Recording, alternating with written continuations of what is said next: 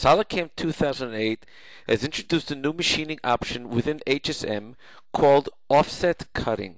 This allows us to choose a specific path that I want to have the tool work on an offset pattern from that path. Let's take a look at how this works. I'll start by opening up HSM and choosing the option of offset cutting as seen here.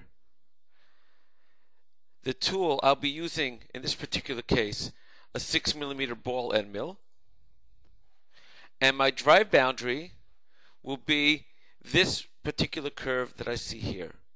I'll choose that curve and that'll be it. What I basically want to do is I can work from that curve either in this direction or in this direction or in both directions. Let's continue on now.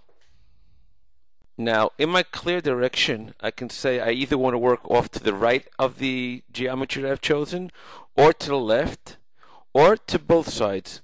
Let's take right.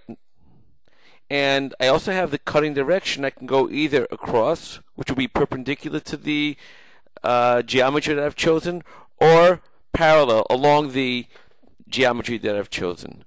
And I'll take, in this particular case, I'll choose along.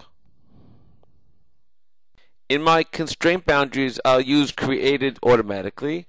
And in my passes area, we have a new option here called right clear offset, where I can either fill in a value that I need, or I can actually take the value off the part itself. If I were to go to the right of the part and click on this edge over there, it'll automatically fill in the value of how far I want the offset to go. I also have my step over. Let's put it at every millimeter. Now let's take a look at the results. If I were to look at my simulation, you'll see that the tool will be working on the path. And in this particular case, it's working one way. Obviously, in my links, I can have it go bidirectional.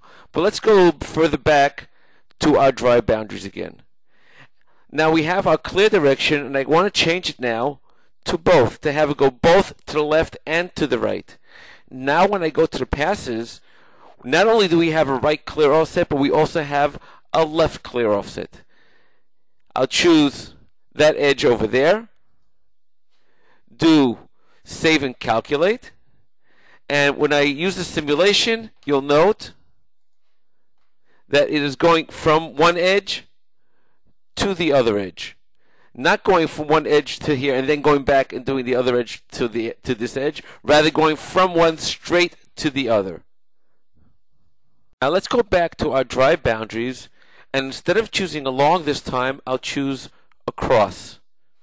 Now if I do save and calculate and then do my simulation, you'll note that it's working across the geometry that I've chosen rather than along the geometry that I've chosen.